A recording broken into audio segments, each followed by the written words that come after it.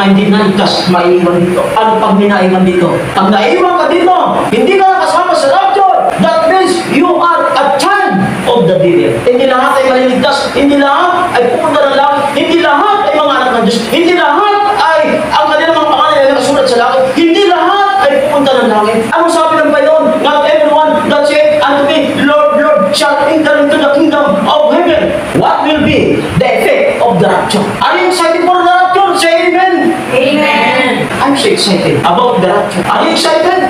Amen. Amen. The second coming of the Lord Jesus is secret because only God the Father knows it. Matthew chapter 24 verse 36, but of that day and hour knoweth no man, not the angels of heaven, but my Father only. Amen. At the rapture, we will meet the Lord Jesus Christ in the air. 1 Thessalonians chapter 4 verse 17, then we which are alive and remain shall be caught up together with them in the clouds to meet the Lord in the air, and so shall we ever be with the Lord. That is going to be the high point, because all will come when together with those whose bodies have been turned to dust, together with fathers and mothers, together with brothers and sisters, together with all our precious loved ones, we shall rise to meet the Lord in the air. Let us think of this matter at the rapture. Every child of God will be caught up to meet the Lord in the air. And when a Christian dies, his soul goes to be with the Lord Jesus.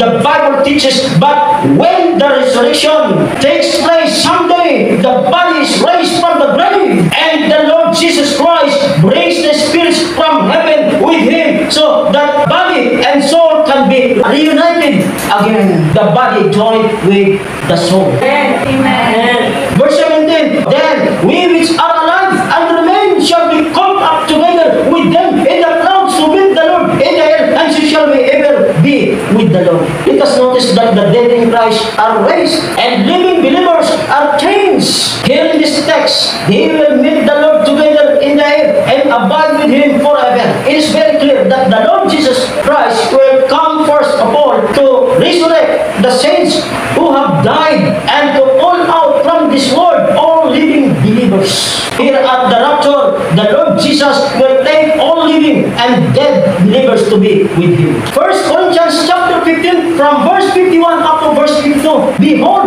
I show you a mystery. We shall not all sleep, but we shall all be changed. Verse 52. In a moment, in the twinkling of an eye, at the last trump, for the trump shall sound, and the dead shall be raised incorruptible, and we shall be changed. Bakit sinabing incorruptible? Walang kasiraan. Ngayon, pansin niyo yung katawan. Pag kayo nasugatan, corruptible yung katawan mo. Tingnan yung katawan mo, may mga peklat ka dyan. Kasi yung katawan mo, corruptible. Tingnan mo yung iba sa atin. May problema yung tainga. Hindi nakakarinig. Bingi. May kasiraan yung katawan. Tingnan yung iba sa atin. Bulag yung kanang mata. Dami tayong problema sa mga katawan natin. Ang iba sa atin ay total. Hindi makapagsalita na maayos. Ang iba sa atin ay nasa hospital. Naghihirap. Dahil yung katawan ay may kasiraan. Corruptible body. Pero ano sabi dito ng Bible? Those sa rapture, yung epekto ng rapture, kapag na-rapture tayo, ay papalitan ng Diyos yung ating katawan na may kasiraan na walang kasiraan. Amen ba? Masaya ba kayo na, mga kapatid? Na dating panahon sa rapture, pag ikaw ay na-rapture, yung katawan mo na may kasiraan, yung katawan mo may kabulukan, yung katawan mo may problema, ay hindi na magkaroon ng problema sapagkat mayroon ka ng incorruptible body.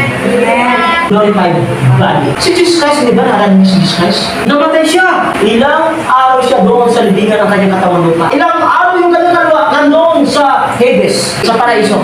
3 days and 3 nights. 3 days and 3 nights na yung kanyang katawan doon sa libingan. At kung siya nabuhay na naguli, anong nangyayari sa kanyang katawan? Glorified body. Ganun mangyayari sa atin balang araw. Pag tayo na-rapture, yung ating katawan na may kabulukan, yung ating katawan na may problema, yung ating katawan na may kasiraan, ay papabuhay ng Diyos at papalitan ng Diyos ng katawan na wala ng kasiraan. Incorruptible body. Glorified body. Get sila, hindi na tayo mamroblema sapagkat glorified body na